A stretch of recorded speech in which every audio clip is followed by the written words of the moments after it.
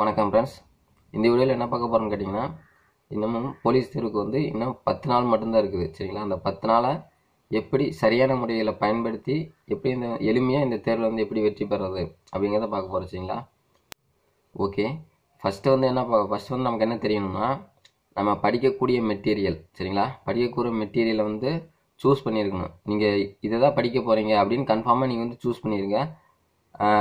அது இல்லாமல் நீங்கள் அதை விட்டு போட்டு என்ன பண்ணுறதுன்னா, இன்னும் 10 நாள் இருக்குது, ஃபஸ்ட்டு இதை படிப்போம், அதுக்கப்புறம் டைம் இருந்தால் இன்னும் புது புக் படிப்போம், இன்னும் டைம் இருந்தால் வேறு இன்னொரு புக்கு படிப்போம் அப்படிங்கிற ஒரு மைண்ட் செட்டில் இருக்காதிங்க.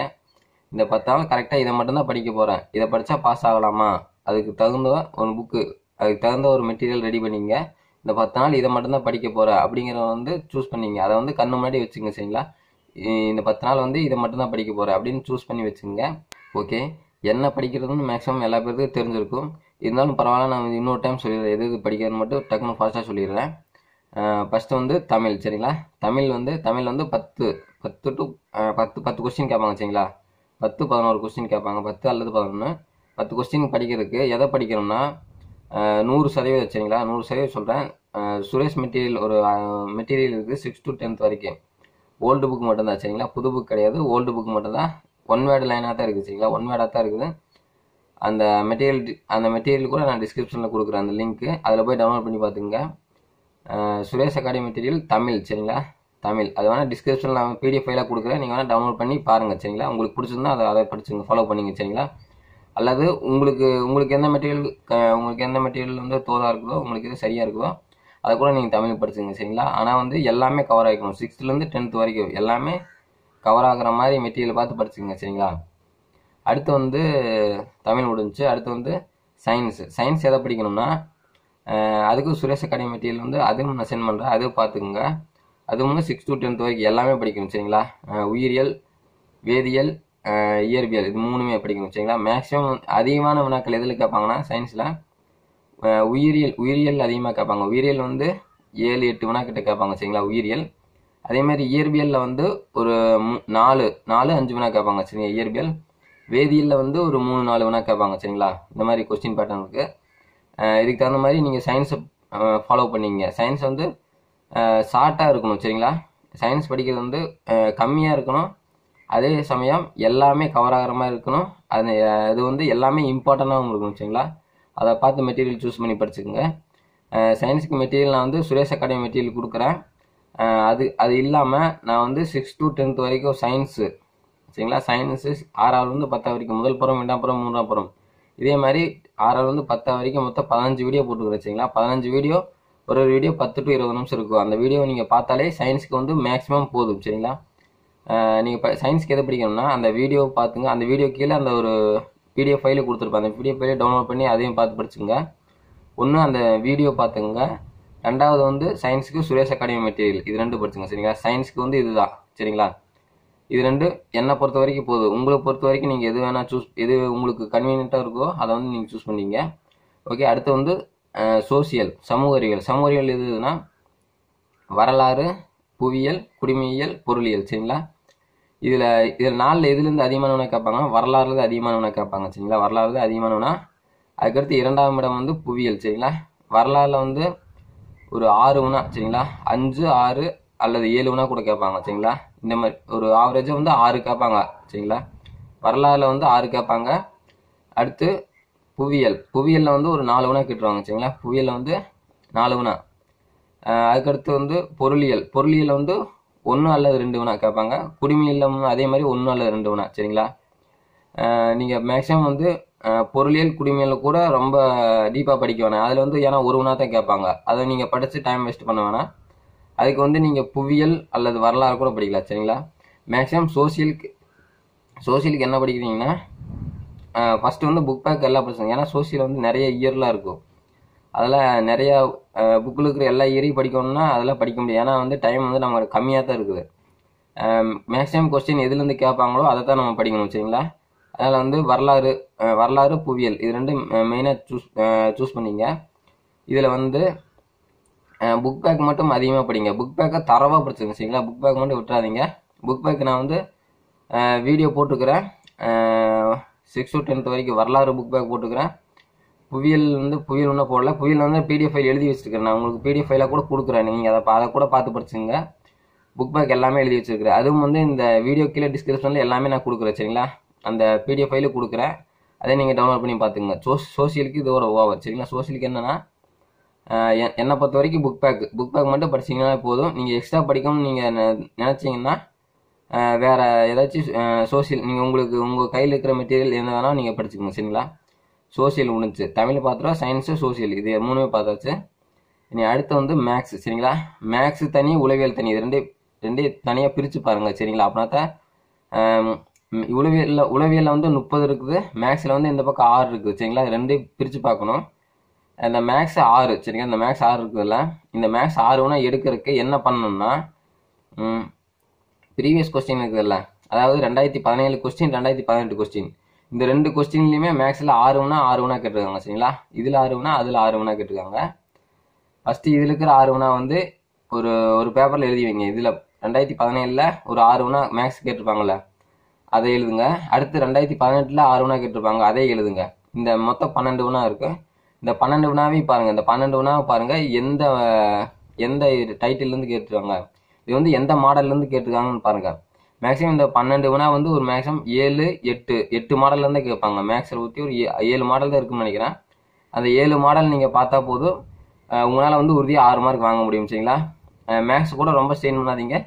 ஈஸியான சாப்டர் மட்டும் பார்த்துட்டு போங்க. ரொம்ப கஷ்டமான சாப்டர்லாம் போட்டு கடைசி நேரத்தில் போட்டு குழப்ப வேணாம். ஆல்ரெடி பார்த்துருந்தீங்கன்னா, கஷ்டமான சாப்டர் பார்த்துருந்தீங்கன்னா அதை மட்டும் பாருங்கள். புதுசாக பார்த்து டைம் வேஸ்ட் பண்ணாதீங்க சரிங்களா. அதை நான் ஃபஸ்ட் சொல்லிக்கிறேன். அதுக்குன்னு பார்க்காம போயிடாதீங்க, பார்க்கணும், கண்டிப்பாக பார்க்கணும் சரிங்களா. ரொம்ப கன்ஃபியூஷன் ஆகிற மாதிரி இருக்கிற கணக்கெல்லாம் கூட விட்டுருங்க சரிங்களா. மேக்ஸில் வந்து ஒரு 6 கேட்குறாங்க, ஒரு 4 வினாவாச்சு எடுக்கிற அளவுக்காச்சும் நீங்கள் வந்து படிச்சிருங்க ஓகேங்களா. Okay, Tamil, maths, science, social பார்த்தாச்சு ஓகேங்களா. இங்கிலீஷ் என்னை கேட்டால் இங்கிலீஷ் மேக்ஸிமம் வந்து உங்களுக்கு ஆல்ரெடி படிச்சிருந்தீங்கன்னா படிங்க. புதுசாக வந்து ரொம்ப இங்கிலீஷ் போட்டு ஸ்ட்ரெயின் பண்ணிக்காதீங்க ஓகேங்களா. அவ்வளோதான். ஜிகே பார்த்தாச்சு. அடுத்து உளவியல் சரிங்களா. உளவியல் வந்து ரொம்ப இம்பார்ட்டன்ட் சரிங்களா.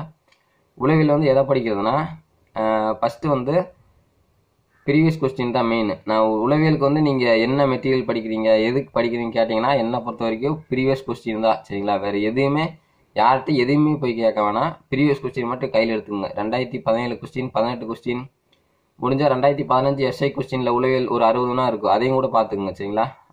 உளவியல் எஸ்ஐ கொஸ்டினில் இருக்கிற உளவியல் அதுவும் பார்த்துங்க.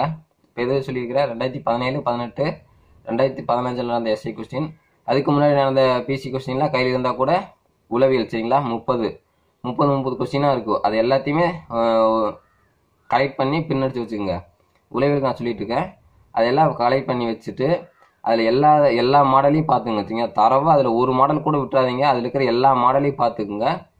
அதில் இருக்கிற எல்லா மாடலும் பார்த்தாலே அதில் இருக்கிற கொஸ்டினை மட்டும் சரிங்களா. அதில் இருக்கிற கொஸ்டின்னு ப்ளஸ் அந்த கொஸ்டினுக்குரிய மாடல். இப்போ லாப நட்டம் ஒரு கணக்கு இருக்குதுன்னா, அல்லது டைம் அண்ட் ஒர்க் இந்த மாதிரி சம்லாம் அதை நீங்கள் பாருங்கள். அதில் இருக்கிற அந்த மாடல், அதில் ஒரு கொஸ்டின் கேட்டிருப்பாங்க, அந்த மாடல் ரிலேட்டடாக அதில் எத்தனை டைப் இருக்குது அது எல்லாமே நீங்கள் யூடியூப்பில் சர்ச் பண்ணாலே ஈஸியாக கிடைக்கும் சரிங்களா. அதை நீங்கள் பார்த்துங்க. உளவியலுக்கு வந்து இவ்வளவுதான் ஓகேவா.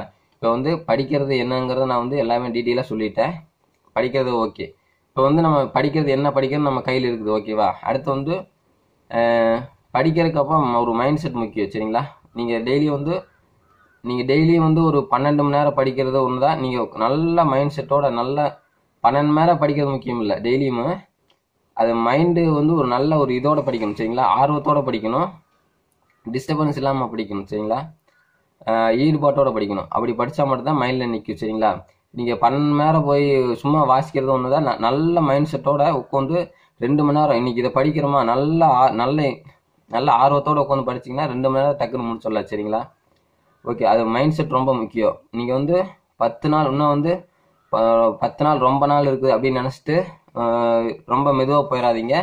அதே மாதிரி இன்னும் 10 நாள் தான் இருக்குது அப்படின்னா டக்கு எல்லாத்தையும் எடுத்து போட்டுறது, அப்படி ரொம்ப ஃபாஸ்ட்டாகவும் போகாதீங்க. இன்னும் 10 நாள் இருக்குது, ஒரு ஆவரேஜாக சரிங்களா. நார்மலாக இன்னும் 10 நாள் இருக்குது, பரவாயில்ல பார்த்துக்கலாம் அப்படிங்கிற ஒரு மைண்ட் செட்டோட படிங்க சரிங்களா. ஓகே, அடுத்து வந்து உங்களுக்கு டிஸ்டர்பன்ஸாக இருக்கிற எல்லாத்தையுமே அவாய்ட் பண்ணிடுங்க. எக்ஸாம்பிளுக்கு என்னென்னா மொபைல், அப்புறம் வந்து ஃப்ரெண்ட்ஸ் வந்து உங்களுக்கு படிக்கிறதுக்கு ஹெல்ப்ஃபுல்லாக இருக்கிற மாதிரி ஃப்ரெண்ட்ஸ் கூட வந்து ரொம்ப டைம் ஸ்பெண்ட் பண்ணுங்கள். உங்களுக்கு படிப்புக்கு வந்து யூஸ்ஃபுல்லாக இருக்கும். மற்ற நண்பர்கள்லாம் நீங்கள் வந்து ஒரு 10 நாளைக்கு வந்து அவாய்ட் பண்ணிடுங்க சரிங்களா. அதுதான் நல்லது. பார்த்தோம்னா ஸ்டடியில் மட்டும் கான்சன்ட்ரேட் பண்ணுங்கள். முதல்ல வந்து மொபைல் அவாய்ட் பண்ணிடுங்க. மொபைல் வந்து சும்மா சும்மா எடுத்து பார்க்காதீங்க. மொபைல் வந்து சுவிட்ச் ஆஃப் பண்ணி வச்சுருங்க. ஒரு 10 நாளைக்கு சுவிட்ச் ஆஃப் பண்ணி வச்சுருங்க. அல்லது மொபைலை வந்து ஆஃப் பண்ணி வச்சுருங்க. அதாவது எப்படின்னா, உங்களுக்கு தேவையானப்போ மட்டும் மொபைல் எடுத்து பாருங்கள் சரிங்களா. தேவையில்லாதப்போ மொபைலை வந்து வேறு உங்களுக்கு கண்ணுக்கு தெரியாத இடத்துல வச்சுருங்க சரிங்களா. மொபைல் கண்ணுக்கு தெரியாத இடத்துல வச்சுட்டு ஸ்டடியில் மட்டும் ஃபோக்கஸ் பண்ணி கான்சன்ட்ரேட்டோட உட்காந்து படிங்க சரிங்களா. அது ரொம்ப முக்கியம். ஓகே, அடுத்து வந்து நீங்கள் படிக்கும்போது எப்படி ஒரு ஃபுல் ஃபோக்கஸாக எப்படி படிக்கிறது அப்படின்னு சொல்கிறேன். ஒரு சிம்பிள் ட்ரிக்ஸ் மட்டும் சொல்கிறேன். நீங்கள் இதை பண்ணலன்னு என்ன ஆகுன்னா, இப்போ நீங்கள் சும்மா உட்காந்து படிக்கிறீங்க அப்படியே என்ன ஆகும்னா, நீங்கள் புக்கை பார்த்து படிச்சுட்டு இருப்பீங்க. ஃபுல்லாக நீங்கள் வந்து படிச்சுக்கிட்டே இருப்பீங்க. ஆனால் உங்களோட எண்ணங்கள் எல்லாம் எங்கே இருக்குன்னா, உங்களோட மைண்டு வந்து வேறு பக்கம் போயிட்டுருக்கு. நீங்கள் காலையில் ஏதாச்சும் ஒன்று பார்த்துருப்பீங்க, மைண்டு வந்து அதை பற்றி யோசிச்சுக்கிட்டு இருக்கும். ஆனால் வந்து நீங்கள் படிச்சுட்டு இருப்பீங்க, படிக்கிறது வந்து மைண்ட்லேயே ஏறாது சரிங்களா. அதுக்கான என்ன ஒரு ஐடியானா, ஒரு சிம்பிள் ட்ரிக்ஸ் என்னதுன்னா, நீங்கள் ஒரு 2 நிமிஷம் படிக்கிறதுக்கு முன்னாடி ஒரு 2 நிமிஷம் அமைதியாக உட்காந்துங்க சரிங்களா. எதுவுமே பண்ணாதீங்க. புக்கை மூடி வச்சுருங்க. படிக்கிறதுக்கு முன்னாடி ஒரு அமைதியாக ஒரு 2 நிமிஷம் அமைதியாக உட்காந்து, இப்போ நீங்கள் எக்ஸாமில் பாஸ் ஆகிட்டீங்க அப்படின்னு நினச்சிக்கோங்க. எக்ஸாமில் பாஸ் ஆகிட்டீங்க, அடுத்து பிசிக்கல் போகிறீங்க, எல்லாமே பண்ணுறீங்க, பாஸ் ஆகி யூனிஃபார்ம் போட்டு வேலைக்கு போகிறீங்க சரிங்களா. அது வரைக்கும் நீங்கள் என்னென்ன பண்ணுவீங்களோ அது எல்லாத்தையுமே ஒரு படமாக மைண்டில் ஓட்டுங்க. ஒரு 2 நிமிஷத்துக்கு நீங்கள் என்ன பண்ணுவீங்களோ அதை வந்து ஒரு 2 நிமிஷம் மைண்டில் நினச்சி பாருங்கள். நினச்சி பார்த்தீங்கன்னா உங்களோட ஃபோக்கஸ் வேறு எங்கேயுமே போகாது, படிப்பில் தான் இருக்குது சரிங்களா. அதுக்காக தான் ஒரு சின்ன ட்ரிக்ஸ். இதை கண்டிப்பாக யூஸ் பண்ணி பாருங்கள். கண்டிப்பாக எல்லாத்துக்கும் யூஸ்ஃபுல்லாக இருக்குது சரிங்களா. இப்போ ஓகே, இப்போ எல்லாமே படிக்கிறது எல்லாமே இது தரவாயிடுச்சு. நீ அடுத்து என்ன வேலைன்னா உங்களுக்கு படிக்கிறது ஒன்று தான் வேலை சரிங்களா. கண்டிப்பாக படிச்சிங்கன்னா உங்களுக்கு கண்டிப்பாக வெற்றி கிடைக்கும் சரிங்களா. இந்த 10 நாள் கரெக்டாக யூஸ் பண்ண எல்லாத்துக்குமே கண்டிப்பாக வெற்றி கிடைக்கும்னு சொல்லி எல்லாத்துக்கும் ஆல் தி பெஸ்ட் சொல்லிக்கிறேன். ஓகே, அப்புறம் ஃபைனலாக ஒன்று மட்டும் சொல்லிக்கிறேன். என்னதுன்னா, இப்போ உங்களுக்கு வெற்றி கிடைச்சதுன்னா சரிங்களா, இப்போ வந்து உங்களுக்கு கிடைக்கிற வெற்றிக்கு பின்னாடி நீங்கள் தான் இருக்கணும் சரிங்களா. அதாவது என்ன சொல்ல வரேன்னா, இப்போ வந்து நீங்கள் வெற்றி பெற்றீங்கன்னா அதுக்கு காரணம் கண்டிப்பாக நீங்களாக தான் இருக்க முடியும் சரிங்களா. இப்போ சப்போஸ் நீங்கள் வந்து வெற்றி பெறலின்னா அதுக்கும் காரணம் நீங்களாக தான் இருக்க முடியும். மற்றவங்க யாரும் காரணம் கிடையாது. நீங்கள் படிக்கல, அதனால தான் நீங்கள் வெற்றி பெறல. உங்களுக்கு அதுக்கு காரணம் முழுக்க நீங்களாக தான் இருக்கும். வெற்றி பெற்றாலும் அதுக்கும் காரணம் முழுக்க நீங்களாக தான் இருக்கும் சரிங்களா. ஒன்றே மட்டும் சொல்லிக்கிறேன். மற்றவங்க மேலே பழி சுமத்ததை வந்து இதோட விட்டுருங்க. நீங்கள் படிக்கிறது எல்லாமே கையில் இருக்குது, படிக்கிறீங்க, நல்லா படிங்க. All the best. Okay, thank you, bye.